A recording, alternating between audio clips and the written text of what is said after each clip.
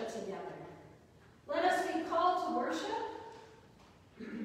We come here today not because we are clever, but because God welcomes the slow learners.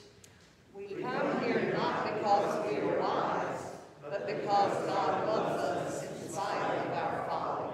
We come knowing that the greatest persons will be found among those who humbly serve like Jesus did, and that the brightest ideas and the deepest truth will come from those who see themselves as little children in Christ's school. O Lord, open our mind and our hearts, and enable our lives to declare your praise.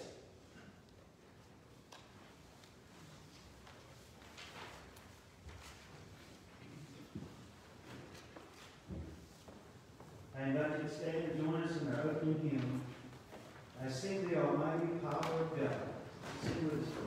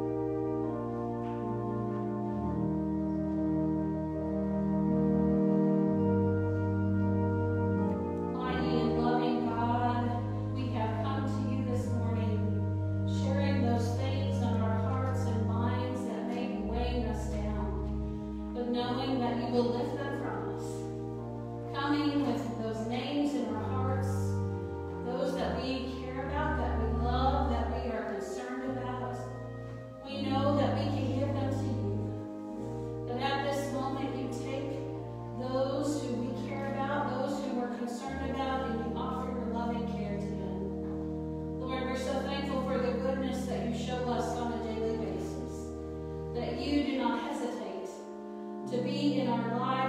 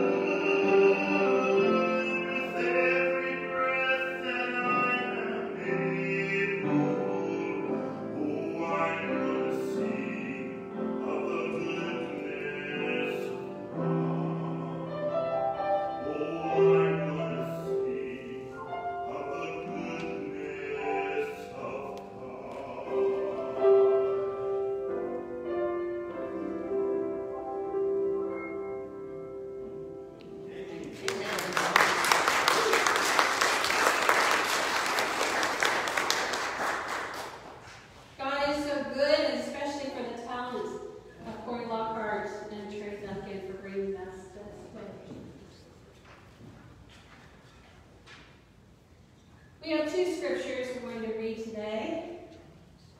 The first is James chapter 3, verses 1 through 12.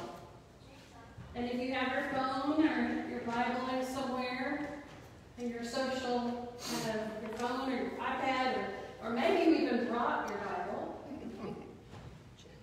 Oh, I see some actual Bibles. That's awesome. James chapter 3, 1 through 12. Not many of you should become teachers, my brothers and sisters, for you know that we who teach will be judged with greater strictness. For all of us make many mistakes.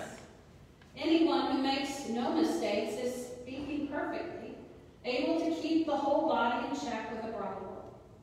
If we put bits into the mouths of horses to make them obey us, we guide their whole bodies.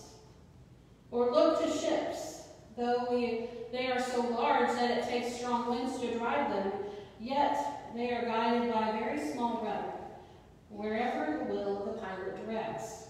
So also the tongue is a small member, yet it boasts of great exploits. How great is a forest is set ablaze by a small fire. And the tongue is a fire. The tongue is placed among our members as a whole of iniquity. It stains the whole body, yet on fire the cycle of nature in itself, set on fire by hell. For every species of beast and bird, of reptile and sea creature, can be tamed, and has been tamed by the human species, but no one can tame the tongue. A restless evil full of deadly poison. With it we bless the Lord and Father, and with it we curse those who are made in the likeness of God. From the same mouth come blessing and cursing. My brothers and sisters, this ought not to be so. Does a spring pour forth from the same opening both fresh and brackish water? Can a fig tree, my brothers and sisters, yield olives, or a grapevine figs? No more can salt water yield fresh. And our second scripture comes from chapter 8 in Mark, verses 27 and 28. Jesus went on with the disciples to the villages of Caesarea Philippi, and on the way he asked his disciples, "Who do you say that I am?" And they answered, "John the Baptist, and others Elijah, and still others one of the prophets." He asked them, "But who do you say I am?" And Peter answered him, "You are the Messiah." May God bless the reading of God's word. Thanks be to God.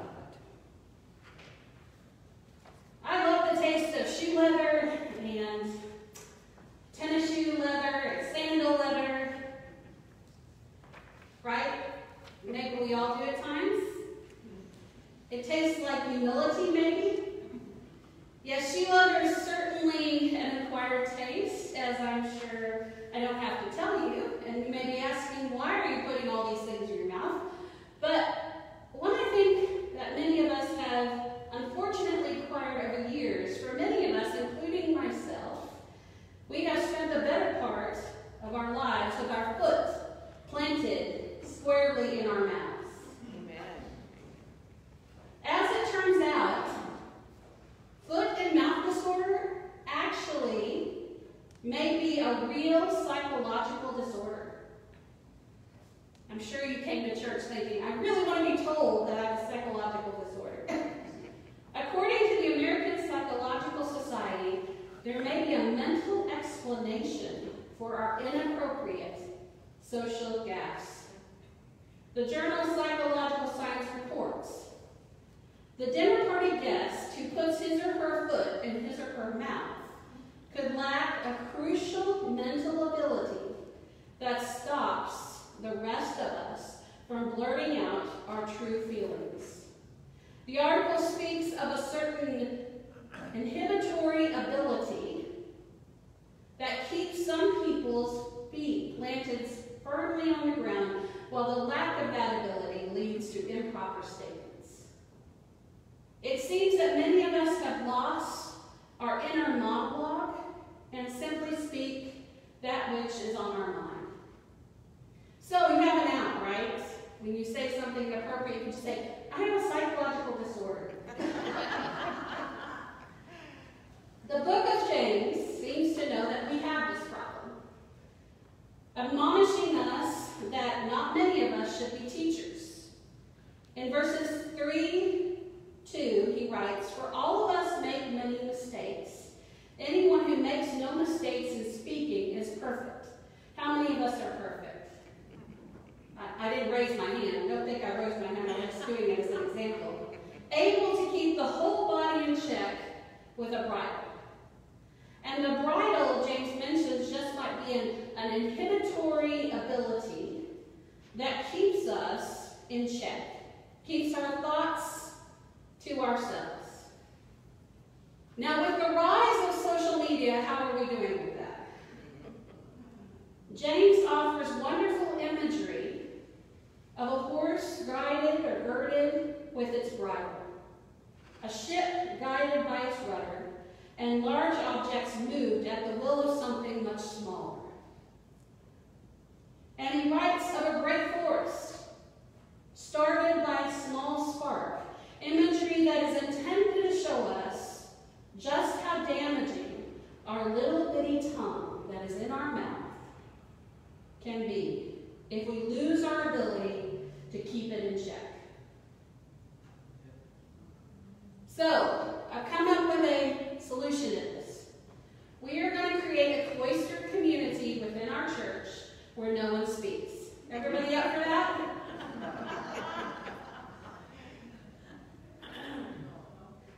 Well, we look at Mark, and Peter is a prime example of foot and mouth disorder.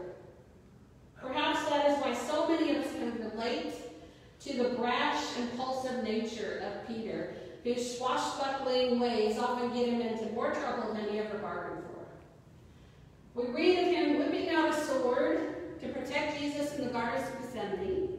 He steps out in the water in faith. He even makes a few careful steps, but sinks and yet another impulse a few moments later. And here he is in our scripture that we read today, and a little bit further in that scripture. He quickly responds to Jesus' questions about who he is. And he says, You are the Messiah. An answer that may have been so passionate, Jesus knew he had to put a muzzle on this disciple. Like an excited puppy, Peter was always ready to go. Unfortunately, it was another outburst a few verses later that Peter in deep water once again. When Jesus tells those gathers that he would face death and undergo great suffering, Peter pulls his leader aside and actually begins to rebuke Jesus. We don't have Peter's words, but it's not difficult to guess maybe what he might have said. Like, Jesus, we've got your back. You don't have to suffer. We'll storm in there. We'll create an army. Or maybe, Jesus, you are the Messiah. You will ride in Jerusalem victorious. Don't talk about suffering. You'll scare all the people away. Peter should have held his tongue. And in response to Peter's actions and words, Jesus turns to the other disciples and publicly lashes Peter, saying, Get behind me, Satan. For you are setting your mind not on divine things, but on human things. Peter had missed the point again, and Jesus made an example out of him. So what do we do with Jesus calling Peter the rock on which Christ would build his church? And what do we do with Jesus' harsh rebuking of one of his favorite disciples? Maybe one who would have known Jesus the best could help us in this understanding. Now, as I've said before, biblical historians have long believed that the Epistle of James, the author of the Epistle of James, was none other than James, the brother of Jesus, an influential figure in the early church following Jesus' death. James would have been as close to Jesus as anyone.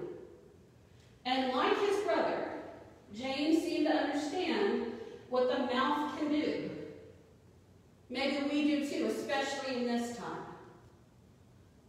Just as we see Peter at once lifting up Jesus as the Messiah, the Christ, and then rebuking him for living into that prophecy, James points out that all too often we have a tendency to speak out of both ends of our mouth.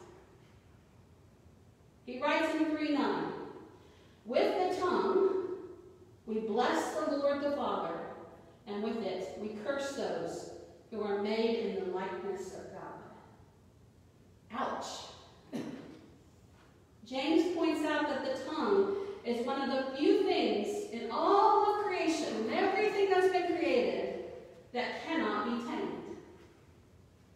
By nature, he seems to say our tongues lead us into bad situations. How many times has your tongue led you into bad situations? There are times that I wish, even on a Sunday morning, I could have taken back everything I said. If we cannot tame our tongues, what then should we do to prevent these bad situations, these foot-in-mouth moments? So let us look a bit closer at Jesus' response to Peter. After rebuking Peter, Jesus calls the crowd together and begins to teach them. He says something that would have knocked them off their seats. And if we are truly paying attention, it may do the same to us. He tells them, if any of you want to become my followers, let them deny themselves and take up their cross and follow me. That's a profound statement. If we want to follow Jesus, we must put ourselves on the line and be willing to follow Christ even to death. Now, let's just use social media as an example. Does that mean every single solitary thing I think about everything in the entire world needs to go on social media?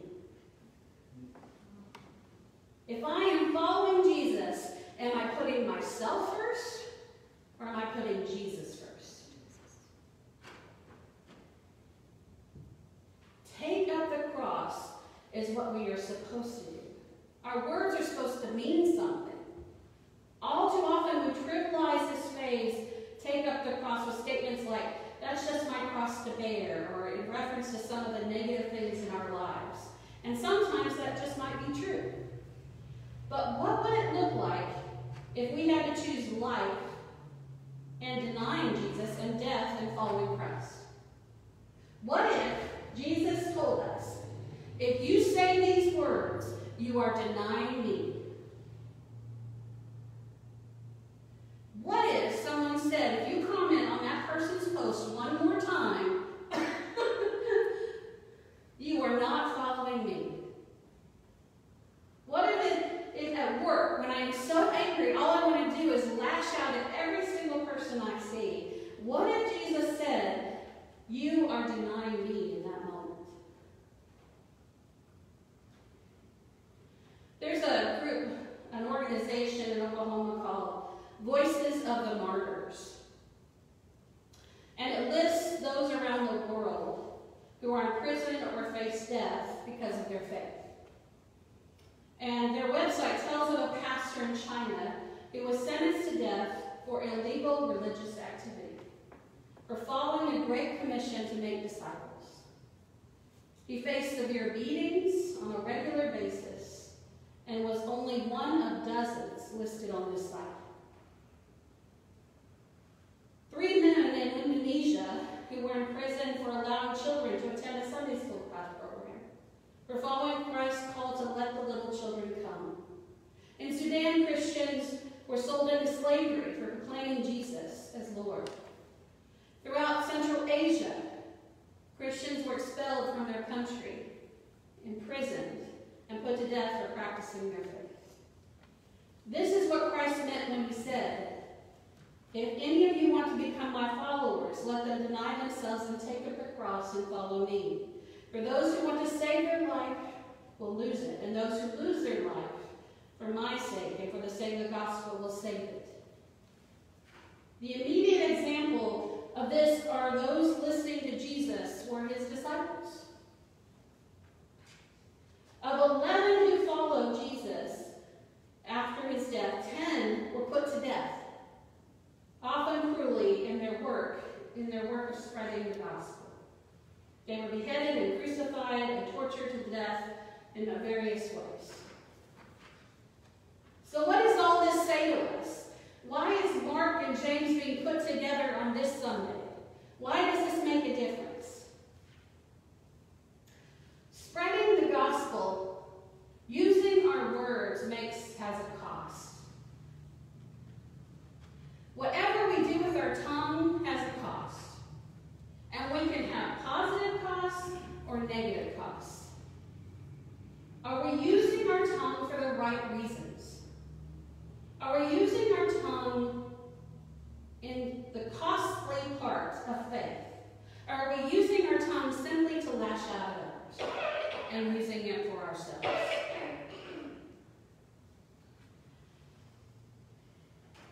When we go to places, when we speak to people, when we use our words, is every word we use meant to bring about disciples of Christ? Is every word that we use bringing about peace to the world? Is every word we use identifying us as Christ's givers and receivers and deliverers of the good news? Are we choosing faith when we use this powerful tool of our tongue?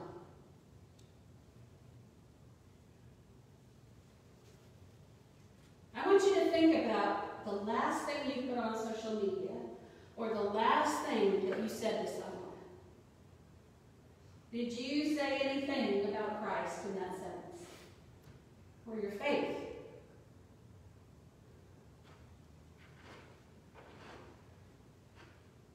In his powerful book, The Cost of Discipleship, Bonhoeffer speaks of cheap grace and costly grace.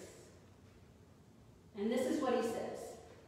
Cheap grace is grace without discipleship, grace without the cross, grace without Jesus Christ, living incarnate. Costly grace is the grace which must be sought again and again.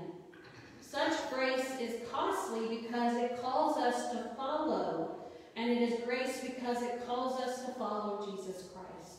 It's costly because it costs a man his life, and it's grace because it gives a man the only true life. Following Christ for Bonhoeffer took his life. He died because he was a disciple, a follower of Jesus Christ. We fortunately can say and do things within our country that we will not be put to death for. So we can use our tongue in more powerful ways in this country than in others. And do we do it?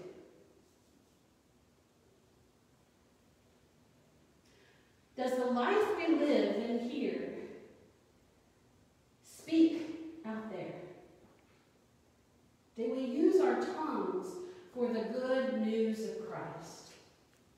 It's a daily sacrifice to use our tongues in good ways. And it may have consequences, but we're already paying consequences for the things we say, right?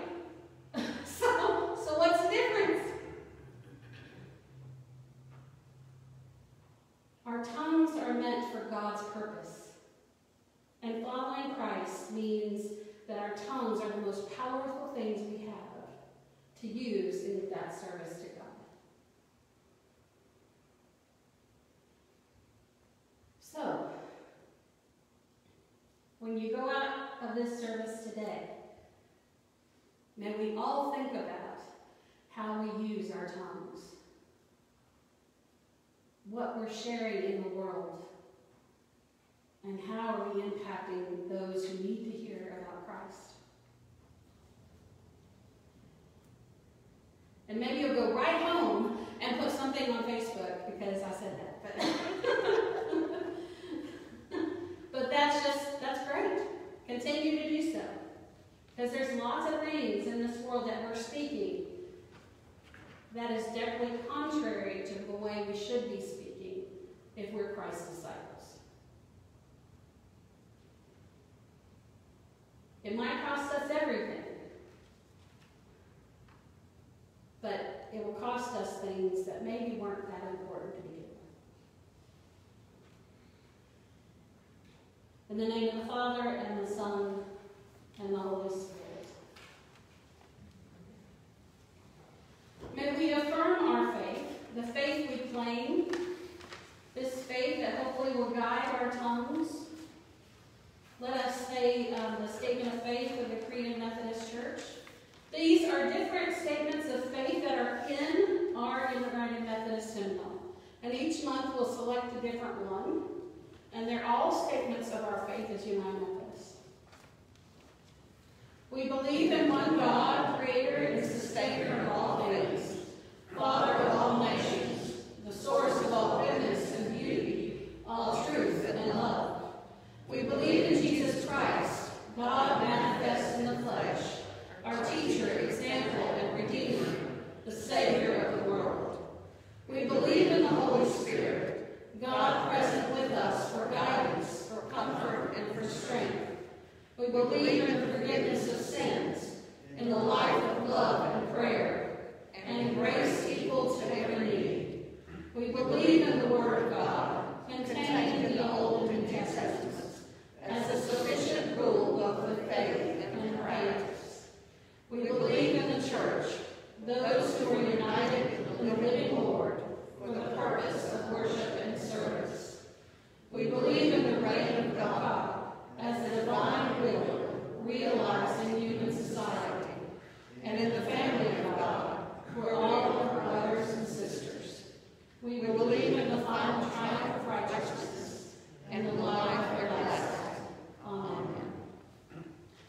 Well, with our tongues, we want to share the good news, and with our tithes, we want to do the same thing. We want to thank God for all that God is doing for us and through this church. We have great and wonderful people and volunteers that are doing good things and are using the gifts that God has given them within this world. So thank you for each and every gift of talent, of the gift of our offering, or all that you give to unite us in United Methodist Church.